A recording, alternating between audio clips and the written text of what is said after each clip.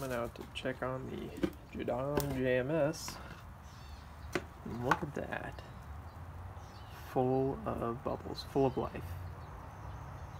So about 24 hours ago, I poured pond water in this bucket, and in this net put some leaf mold soil from a local forest, some mashed up boiled cassava roots, and you can use potatoes or